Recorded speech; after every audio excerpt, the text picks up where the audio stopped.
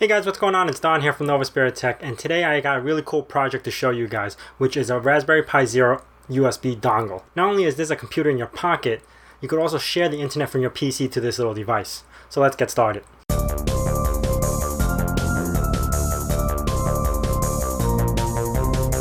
So guys, here I managed to desolder a male head from a USB device that I had. From here, you would take a serial device or serial wires, and then I just chopped it up and I'm using that for wires. Now here you would solder the male head to the Raspberry Pi itself, and I'll leave a diagram in the descriptions below. Now next, I would place the electrical wiring tape so it won't short out anything. Now I managed to print out a shell for the USB dongle. Let me know if you guys want me to sell this online or something like that, but it is on Thingiverse. Now after that, once everything is all fitted, glue everything together, then screw everything together. Alright, so assuming that you have the SD card written already with the Raspberry Pixel image, the first thing we need to do is actually go into the boot drive of the SD card and modify the config.txt. So here, scroll down to the bottom and you want to add this line, dt overlay equals dwc2, which will actually allow you to load modules. Now the next thing you have to do is go over to commandline.txt and edit that.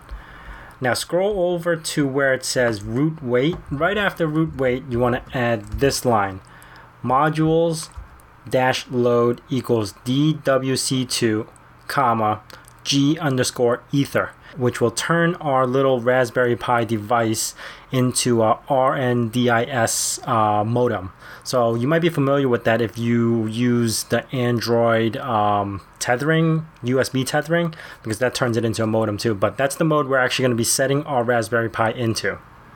Once you're done with this, save it, close it, and then you can stick the SD card into your Raspberry Pi Zero. So as soon as you stick the Raspberry Pi device in, you should see device setup. It's actually going to try to install the RNDIS gadget. As soon as that's done, if you want to verify, you could actually right-click, go to Device Manager. Most modern operating systems already have the drivers in the system, so you don't have to worry about it. But if you want to check, you will see that RNDIS gadget is available. Once that's done, that means it's loaded, it detects your Raspberry Pi, and you could actually go into it.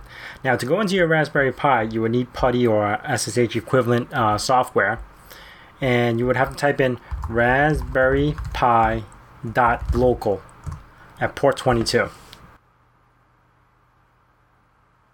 Then you would just log into your Raspberry Pi like normal. Pi Raspberry. And there we have it. We're able to connect to our device just through the USB port. Now, if you're going to notice, if I go ping, it doesn't allow me to ping because there's no internet. So the first thing we want to get set up is to allow the internet to be shared to our device. So to do that, you want to right click on your network device, go to adapter settings, and find the device that you are currently using. So for me, I'll be using Wi-Fi. So I'll right click that and go to properties. And remember that Raspberry Pi device is called Ethernet 4.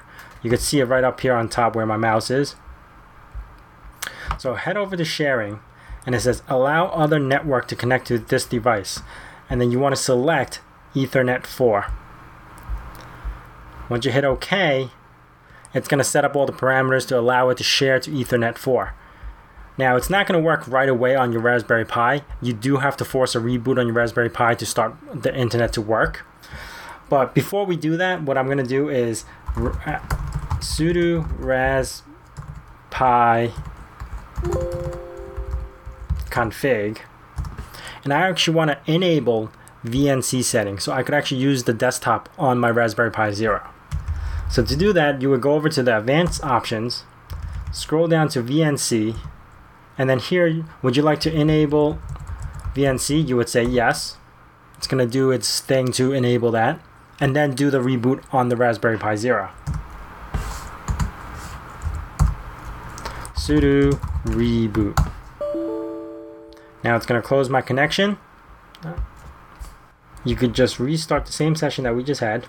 Pi Raspberry I logged back in. Let me clear this screen. Now we could ping google.com and you're going to see you're getting a response. Now, since we enabled VNC setting, we could actually log into our VNC Desktop. So to do that, we could open up VNC and type in raspberrypi.local on the VNC server. And the username and password is pi and raspberry, or unless you changed it.